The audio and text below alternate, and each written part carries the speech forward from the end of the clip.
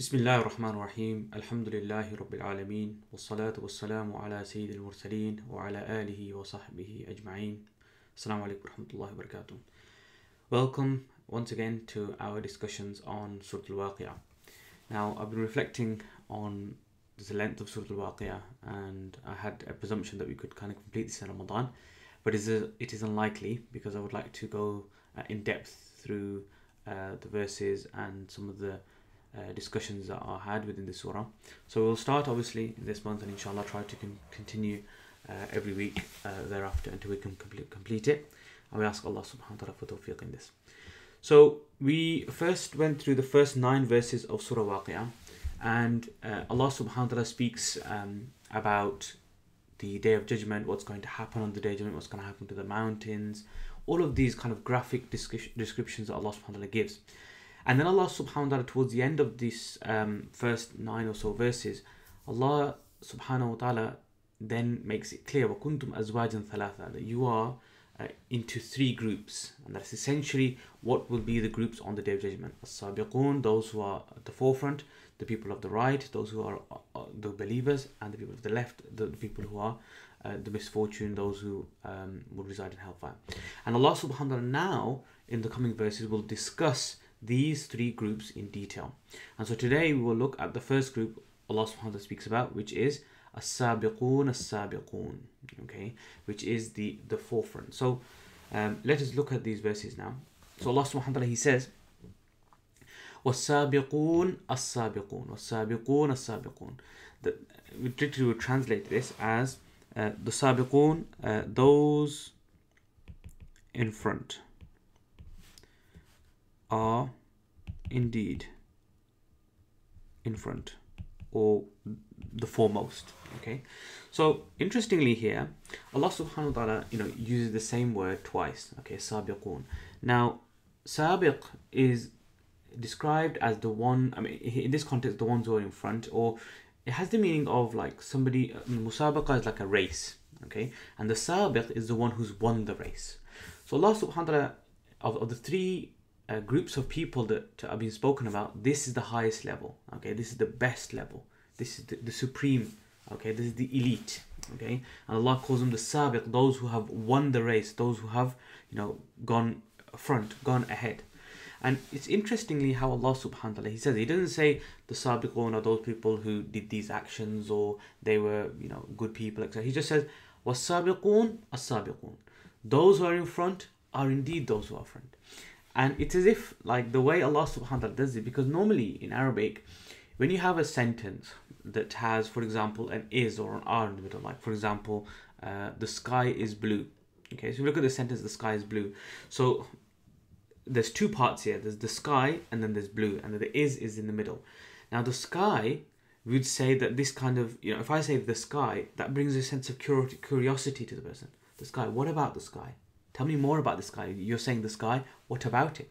And then the blue will then satisfy that curiosity. So the sky, what about the sky? Is blue. So here, Allah subhanahu wa ta'ala is saying as-sabiqun, giving the reader kind of a sense of curiosity. What about the sabiqun? They are the sabiqun. As if to say that this is the best title that we can give. This is the best way we could satisfy the curiosity of the listener by saying this is who they are. They are who they are. They are elite. They are exceptional. There's nothing more that we could say about them except that that's what they are. They have won the race. They have gone forward. They have made every single effort to please Allah subhanahu wa ta'ala. They've gone above and beyond. And that's why they are specified as a separate elite group by Allah subhanahu wa ta'ala. Essentially, these are people who their life was a service to Allah subhanahu wa ta'ala. Okay, their life was a service to Islam. And we hear many stories of people who all their life, for many, many years, they engaged in the da'wah of Islam, engaged in teaching people, engaged in community work all their lives, okay? And that's it. And then, khalas, they're finished. And so this is speaking about those people who went above and beyond, made a lot of effort, okay? Then Allah subhanahu wa ta'ala starts now to describe them and also their reward, as a result of them sacrificing their time, sacrificing their effort, sacrificing this short lifespan that they had for the sake of Allah subhanahu wa ta'ala. And so He says, أولئك المقربون. Okay, so this is أولئك means those. Okay, and then we'd say those are the ones drawn close, meaning to Allah. Now there's something very interesting here in Arabic. Here we have ulaika, and ulaika is known as an ishara. It points towards something. So it's as if we're saying those people. Okay. Now in Arabic, in order for us to say, for example, like those are the people. Here, those are the ones drawn close. Technically, this al wouldn't be there, right? It should be like it would be ulaika muqarrabun. Those are the ones drawn close. However, there's an al here, and whenever there's an al here, normally we would have another particle, another pronoun to satisfy the sentence from a grammatical perspective. So we would have, for example, hum. Ulaika humul muqarrabun. Those are the ones drawn close. However, there's no hum here, right? There is no hum here whatsoever. So what this gives us a meaning of, that Allah subhanahu wa ta'ala, these are the ones drawn close. These sabiqun who made so much effort in this dunya to be sincere to Allah subhanahu wa ta'ala and live a life of servitude to Allah, this hum is taken out because Allah literally wants to bring the words close. See how he does that? So they are the ones who are drawn close. They are the ones drawn close to Allah subhanahu wa ta'ala. And that hum that is required there grammatically, that's taken out. Because as far as grammar is, although it's a requirement in grammar, as far as rhetorically trying to give the meaning, that supersedes the grammar. So here, that hum is taken out to give this emphasis of they have drawn close, and literally we will draw the word muqarrabin close. Okay, taking out the word hum to give this meaning of they are literally brought close. Now, if you think about this word muqarrabin or muqarrabun, the muqarrab is someone who is brought closer and closer and closer and closer, right? And on the Day of Judgment, the people, the sense of gradualness here. So on the Day of Judgment, their ranks will be raised more and more and more and more. Okay, and this is very important for us and gives us a perspective as to how we should approach Allah subhanahu wa ta'ala every single day. Every single day, we should try and make a little effort to be better and better and better than yesterday. Every single day. And the Prophet ﷺ very beautifully mentioned that the best of actions are those which are done consistently, even if they are small. And so this concept of like this gradual closeness is very significant in our life. Every single day, we should be making small efforts every single day to just get closer and closer to Allah subhanahu wa ta'ala. We read 2-3 ayahs of Quran today. Tomorrow I'll read 3. The day after I'll try and read 4. The day after I'll try and read 5. And slowly try to get better and better every single day. And that's the key to becoming of those who are the muqarrabun, those who will be gradually brought closer to Allah subhanahu wa ta'ala. And it's so significant how Allah says it. Allah subhanahu wa ta'ala didn't say they are close. They are close. They are close here. Okay, because if they're just brought close just straight away, then it doesn't give that kind of sense of kind of like the greatness there. It's like, for example, if you're in a lift and the lift kind of, let's say it's a glass lift and you can see, and if it just flies up straight away, then you don't even really feel the sense of kind of, you've just been lifted from one floor to the other. But when it gradually goes, slowly, and then the floor that you're on kind of gets smaller and smaller and smaller and smaller and smaller, that kind of gives you a sense of like, oh, okay, this is like, I'm actually being lifted now more. Whereas if it's fast, you don't feel it as such.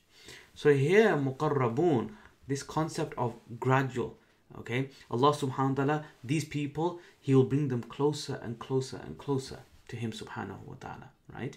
And so for us in this dunya, it's about making the effort to get closer and closer and closer and closer to Him, right? That should always be our objective. And we ask Allah that He makes us of those who are close to Him through our gradual daily efforts every single day. Now Allah subhanahu wa ta'ala begins to speak about what is the reward that has been prepared for these people. And so Allah subhanahu wa ta'ala, He says, Fi jannatin na'im. Okay, fi, so in gardens of constant luxury and favor. Okay, so very beautifully Allah, he doesn't say kind of like, you know, they are in gardens of constant luxury. He just says in gardens of luxury and contentment and favor. And by Allah doing that, just saying in, that they're in there, it gives this kind of meaning of, you know, that's it, you know, you have worked hard, that's going to be your reward. There's not going to be anything else. There's not going to be any more kind of hard work or effort. And you put the effort in this world and you died upon that, and Allah subhanahu wa ta'ala will just enter you in. There's nothing else there. All right. And this is again because people they live their lives, you know, in a state of servitude to Allah subhanahu wa ta'ala, and this is their reward, right? This is their reward for all of this. And na'im has this meaning of constancy. Okay, in particular the ya here. The ya has the meaning of constant favor and constant luxury. One of the things that we are bound by in this world is time. Okay, we have a start and an end to everything. And so na'im gives this meaning of constancy. It's consistent. Okay, consistent in terms of its luxury, consistent in terms of its favor, right? Now, continuing on, Allah will now continue on the discussion of Jannah and the blessings that are going to be given to the people. But he almost has a kind of jumla mu'tarida. It's kind of like a few sentences that kind of change the topic slightly. And then he returns back to Jannah. So he says, subhanahu wa ta'ala, ثُلَّةٌ مِّنَ الْأَوَّلِينَ وَقَلِيلٌ مِّنَ الْآخِرِينَ. Okay, so a group from the early ones and a small number from the latter ones. So what does this mean? So these people, the Sabiqun, Allah subhanahu wa ta'ala speaking about here, he says that a group, a kind of a large body, a large number of them will be from the awwaleen, from the early ones. Okay, but then a small group of them, of these Sabiqun, these great people that Allah subhanahu wa ta'ala is describing here, will be from the latter ones. So how do we understand early ones and latter ones? So a lot of the scholars have said that this relates to generations. So the early generations, the generations of the companions around the Prophet ﷺ, they were the Sabiqun. They went above and beyond. They fought battles whilst they were fasting. They fought, you know, went to extreme lengths. They sacrificed their families for the sake of the faith. They did everything to ensure that they got the contentment of Allah subhanahu wa ta'ala. Right? And then the latter generations, our generations, okay, that have preceded thereafter, they of the Sabiqun, they will be of a small number. So some scholars have understood it like this, that majority of the Sabiqun are going to be those from before, those of the early generations, and a small group will be of the latter. And that is a sound opinion, because if we look at kind of the degradation of generations as it has gone from the golden generation of the companions and then to where we are today, it has been a total kind of decrease in terms of faith, in terms of piety. This is what we see. That's just a reality, isn't it? Right? However, what's interesting is some scholars have said no, it doesn't necessarily mean generations to the extent of the Sahaba, but it actually means something more. It has the meaning of every generation. Okay, every generation, it has awwaleen and it has akhirin. It has those people who are the awwaleen, those who are the first. Okay, when it means early ones, those are the first towards doing good. They just run towards goodness. They don't hang about. They don't question. They don't think, I'm not sure. They don't do that. They just run towards that which is pleasurable to Allah, and they run towards good deeds, and they don't look back. Okay, and وَقَلِيلٌ مِنَ الْآخِرِينَ, but those who look back, those who wait, those who look back, those who ponder, and then they might do actions, etc., and trying to seek the pleasure of Allah, there's less of them. Okay, so these two opinions are there as to how we understand this, but essentially what makes the Sabiqun are those who literally the Sabiqun, those who win the race, those who go above and beyond, those who, you know, they haven't got time to be engaged in fodder and entertainment. Their focus is, how do I please Allah subhanahu wa ta'ala? That's the most important thing here, right? And interesting how Allah subhanahu wa ta'ala, like after these verses, Allah will go back to the discussion of Jannah and what's happening in Jannah. But it's interesting how this has come in the middle of this, all right? To show the greatness of the Sabiqun.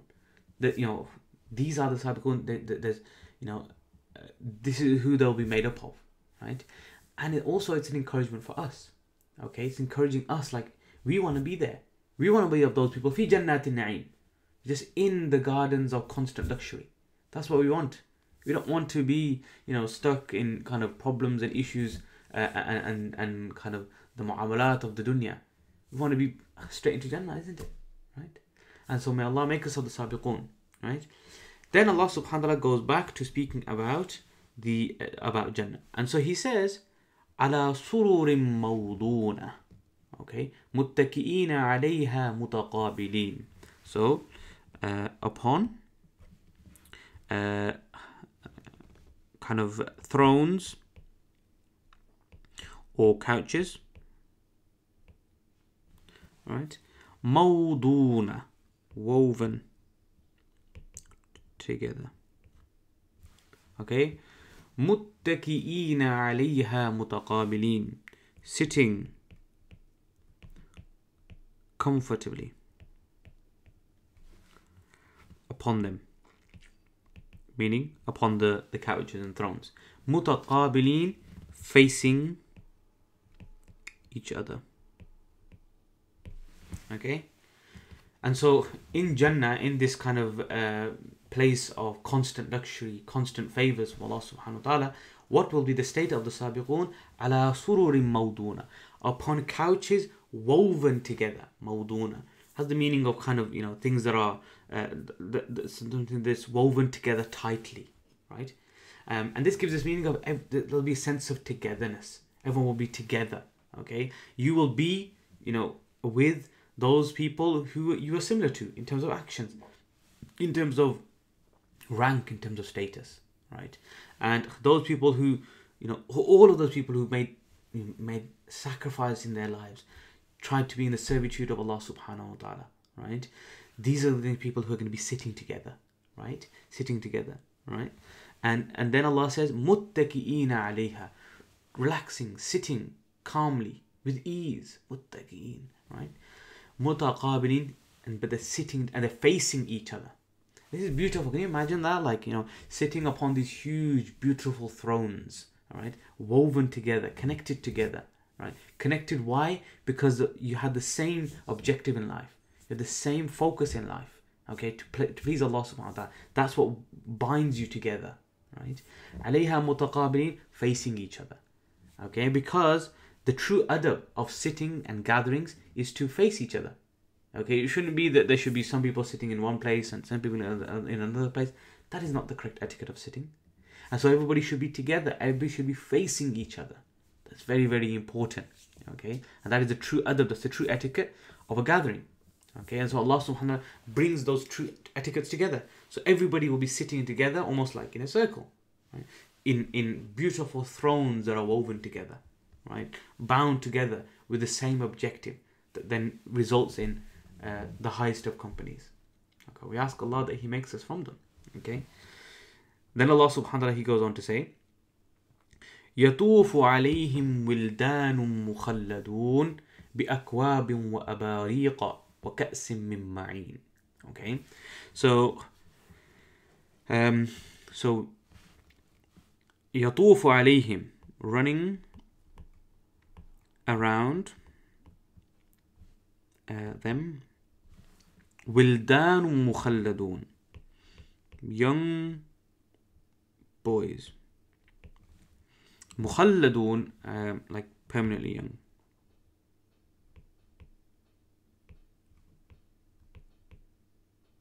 In age. بِأَكْوَابٍ وَأَبَارِيقَ. Okay, so بِأَكْوَابٍ وَأَبَارِيقَ. So akwab are basically kind of cups. So with cups. Abariq is like a pitcher, like a jug, yeah, and pitchers. And وَكَأْسٍ مِّن مَّعِينٍ, and then glasses with which are flowing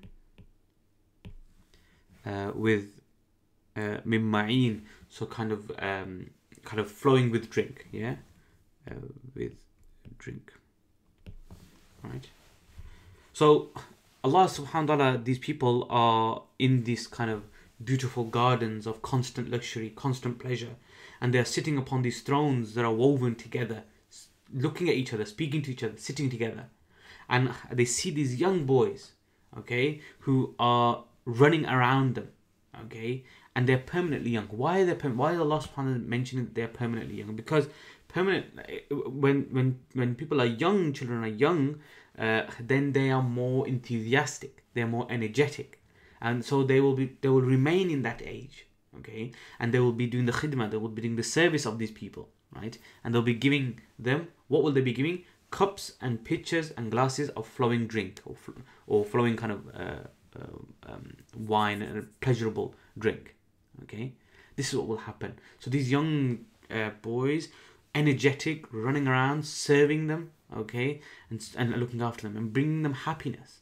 You know, as a reflective point, we should teach our children khidmah at a young age. You know, typically many people, they think, oh no, you know, let the kid relax and don't get him to do anything, or don't get her to do anything, or they're just a child. No, we should try and teach our children khidmah and service at a young age. Because why? It brings happiness to not only the parents, but those who are being served. For example, the guests. It brings happiness. And similarly here, these young boys will bring happiness to the sabiqun, those who are upon these elevated thrones, woven together, right? They will bring this sense of happiness. And so it's very, very important, okay? And so they bring these cups, they bring these pitchers, they bring these glasses flowing with beautiful and sweet drink, okay? لا يصدعون عنها ولا ينزفون. Okay, they will not be yusadda. Sadar is like to be afflicted with a headache or migraine. Okay, not be afflicted with headache.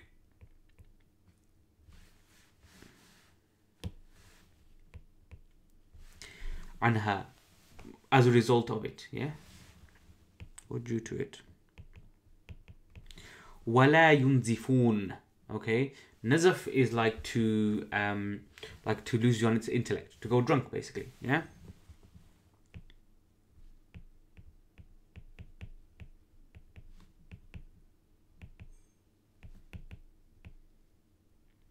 So they'll not lose their intellect. Okay, and so this drink, whatever drink, this beautiful kind of drink that it is, it will not cause sickness, it will not cause harm, it will not cause them to lose intellect. Now, if you think about kind of alcohol in this life, right, there's 4 things that it causes. It causes drunkenness, it can cause migraines, it can cause vomiting, and it causes urination. The drink of Allah subhanahu wa ta'ala that is going to be served to these people upon elevated thrones, at the hands of these young boys, energetic and full of kind of enthusiasm, this will not have any of these attributes, okay, of drunkenness and migraine. This will be beautiful, wonderful drink, okay, that will not only be a means of satiation, but it will be a means of pleasure. It will be a means of pleasure, right? Then Allah subhanahu wa ta'ala, now the drink has been discussed, then Allah subhanahu wa ta'ala speaks about the food. وَفَاكِهَةٍ مِّمَّا يَتَخَيَّرُونَ وَلَحْمِ طَيْرٍ مِّمَّا يَشْتَهُونَ. Okay, and fruits from what they select. From what they select. And the meat of a bird. طير. From what they يشتهون, desire. Okay, so they will have fruits. Now fakiha in the Arabic language, like this word fakaha, it has the meaning of to be happy. And so these fruits okay, they will make us happy. We will look at these fruits. Why will they make us happy? Because they are luscious, they're quite large, these fruits will be. They will smell nice as well. And وَأُتُوبِهِ مُتَشَابِهًا, we will remember, okay, these people, those sabiqun, will remember that this is what they used to have before, okay, in the dunya. So they'll see an apple and they'll be, oh, I remember apple. They will see a mango, it's like, oh, I remember mango, right? And so that will make them happy. And so these fruits that make them happy, مِمَّا يَتَخَيَّرُونَ. And so this word takhayyar, it has the meaning of the sabiqun will spend time picking these, right? They will have all of these trees and they can spend time picking them, enjoying them, looking at them, making them happy, and then they can pick up them and they can eat whatever they want. They can eat, okay. وَلَحْمِ طَيْرٍ مِمَّا يَشْتَهُونَ, and the meat of a bird from whatever they desire, right? So, you know, it is mentioned in a hadith that a person will be sitting up in Jannah and looking at the bird as it flies up in the sky, and just have this moment, just have this kind of thought that, you know, I would just be really happy to see, like, you know, if I could eat that. That looks really tasty. And then we'll look down and all of a sudden it is there on the plate. Right there on the plate. Okay? That is one of the blessings of Jannah. That everything that you desire, everything that you want will be given to you. Right? And here, like, the interesting thing here is, you know, you can customize. You know, you have the ability to you have full control as to what you want. You want something in a specific way, it can be given to you. And the reason why fakiha, fruits, is mentioned first, then this issue of meat, is because, like we've said, you know, the whole purpose here is not eating because there'll be a sense of hunger. No, it'll be eating because there's a sense of happiness, right? And so this kind of, you know, you start off with that makes you happy, right? So the fruits here will make us happy, right? It's really interesting here. We just reflect on that. Allah subhanahu wa ta'ala is speaking here about, like, you know, whatever you desire, you'll be able to eat. And it's very interesting because upon this earth, what is our focus? How do we kind of get closer to Allah subhanahu wa ta'ala? We curb our desires. So that which we, you know, we have our one-time desire towards, we curb that, we control that, we try to limit that. And through the limitation and control of those things, Allah subhanahu wa ta'ala will give us a situation where we can desire whatever we want, in whatever state we want, in whatever time we want, in whatever quantity we want. Okay, this is the beauty of this. Okay, then Allah subhanahu wa ta'ala mentions وَهُورٌ عِينٌ كَأَمْثَالِ اللُّؤْلُؤِ الْمَكْنُونِ. Okay, وَهُورٌ عِينٌ, and beautiful spouses.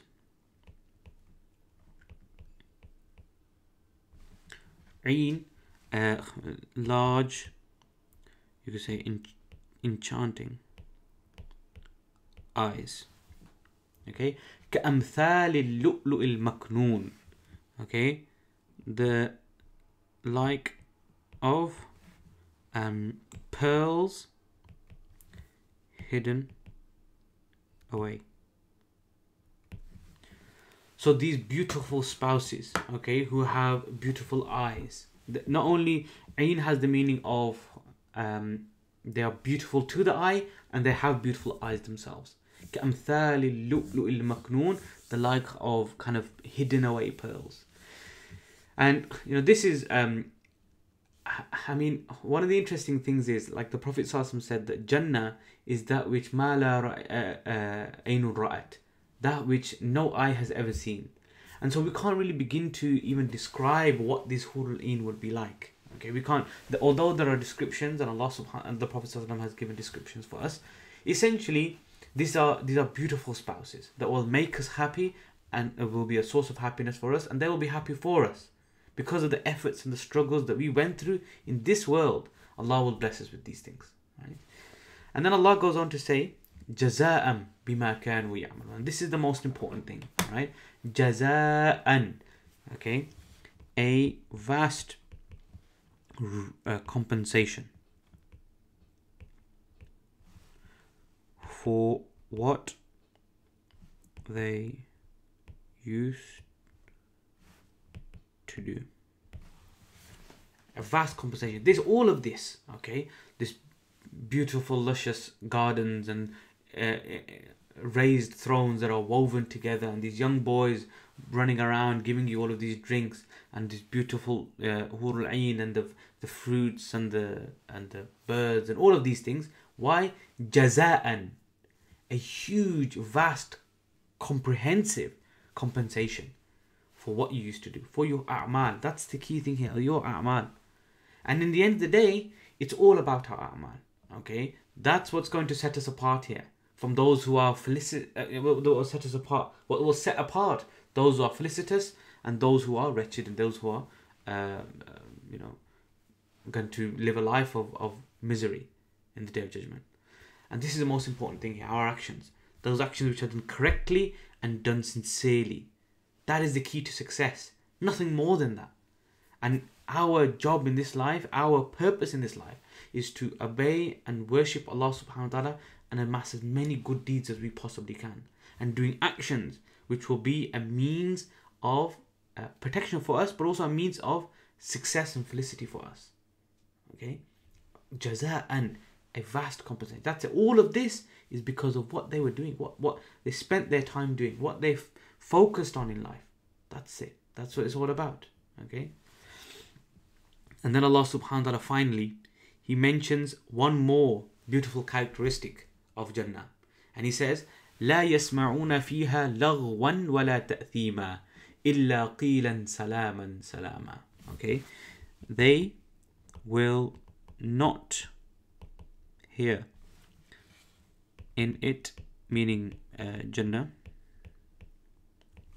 لغوا, okay, futile discussion,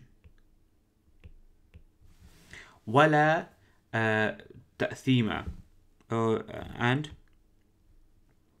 and sinful talk. إلا قيلا سلاما سلاما سلاما, except the statement peace, peace. Alright, so they will not hear any type of kind of nonsense. Laghu is just pointless, useless discussion, right? ولا تأثيما, and ta'thim comes from the word itham, which means sin.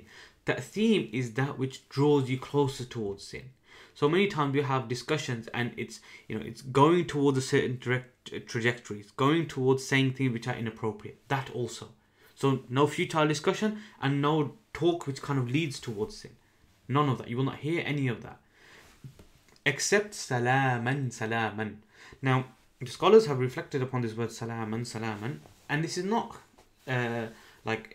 it doesn't have the meaning of, okay, everybody will be saying salamu alaikum, salamu alaikum, salamu alaikum. It has kind of that meaning, but also this word here, salaman, this fathatain here, this two zabars here, is very important because it has the meaning of that we will go around to people and coming in a state of peace. Key thing here, a state of peace. So they will have peaceful discussions. There will not be any arguments, no any kind of disputations, not any kind of clashing, but rather there will be peaceful discussion, beautiful discussion. This is what is being spoken about here, right? And so these are the characteristics of the people of the Sabiqun, and the reward that has been prepared for these people, okay, of the beautiful nature of Jannah, and the beautiful nature of all of these rewards that are prepared for them. Now, in final closing, let us just reflect upon what we have discussed today. Look at some of the blessings that Allah subhanahu wa ta'ala has described for the Sabiqun. Allah has mentioned that the sense of closeness, muqarrabun, they have been brought close, and that's essentially what we are, aren't we? We are social animals. We like company, whoever that may be. That might be our family, maybe our friends, maybe our work colleagues. We like closeness, okay. And so on that day, we will be in the best of company, the company of Allah subhanahu wa ta'ala. Allah subhanahu wa ta'ala speaks about they will be on raised thrones, okay, that will be woven together, okay, this sense of calm, this sense of relaxation. And if you think about this life, it's all about worry, isn't it? We're worrying about the bills, we're worrying about the mortgage, we're worrying about the children, about the timetable, they've got to go here, we've got to do this, we've got all of this. And that, in essence, that worry kind of is the motivating factor for us. Like, we do things because we're worried about the consequences, right? I have to go to work because if I don't pay the bills, then there'll be no electricity. It's always worry, constant worry, constant worry. But upon that day, those people, the Sabiqun, they will have none of that. They will have none of that. No worry whatsoever, right? Then Allah subhanahu wa ta'ala speaks about food and drink. What we all love. We all love food and drink. And Allah subhanahu wa ta'ala will prepare for us the best of food and drink. The best of it. Presented to us in the best of ways. Given to us from wherever we want. From whatever desires that we have. Allah subhanahu wa ta'ala speaks about this concept of illness. The drink won't give us illness. Sometimes people live all their lives with permanent chronic illnesses. Or due to whatever kind of maybe the food that they have. Or even hereditary. That's not their fault. And they end up getting ill. On that day, no illness. In Jannah, the Sabiqun, no illnesses whatsoever. No pains, no worries. Okay, eat and be content, nothing to worry about. And then good speech as well. Okay, none of this kind of futile discussion. People end up fighting for years and years over just an argument that they had or a discussion that they had with somebody, and it just, takes people off a different way. And so these kind of things, it is really beautiful how Allah subhanahu wa ta'ala speaks about the Sabiqun enjoying these things, because it makes us reflect about how we should work upon these things as well. Who do we bring close? Who are our close companions? Do they remind us of Allah subhanahu wa ta'ala, our close companions? Okay? We're always in a constant state of worry. What do we worry about though, really? Are we worried about the day of judgment that we're going to be standing in front of Allah? Are we worried about the actions that we are amassing upon this earth? What have we got to present to Allah subhanahu wa ta'ala? The food and drink that we eat, is it the best of food and drink that we eat? Why are we drinking? Are we just eating and drinking to excess? Or are we drinking and eating so that it helps us in the pursuit of the pleasure of Allah subhanahu wa ta'ala? Right? We have sicknesses, we have illnesses. That is from Allah subhanahu wa ta'ala. Right? And Allah subhanahu wa ta'ala is the one who gives cure. And speech, the most important thing. This tongue of ours, it can be the means of us entering into the highest levels of Jannah, or the means of us dwelling in the lowest parts of hellfire. What do we speak about? The disputations and the arguments and the kind of clashes that we have with people. Let us fix them up. Whilst we have the time now, let us fix them up. And so these are the Sabiqun. We ask Allah, oh Allah, make us of the Sabiqun. Oh Allah, make us of those people who are at the forefront. Those who are making the extra effort. Those who are going above and beyond. They're sacrificing the time, the wealth, the health, everything that they have for the sake of Allah subhanahu wa ta'ala. We ask Allah subhanahu wa ta'ala that He gives us the strength to follow in the footsteps of the Sabiqun, and that He grants us this great reward as well. Jazakumullah khair wa sallallahu alayhi wa sallam Muhammad wa ala alihi wa sahbihi ajma'in.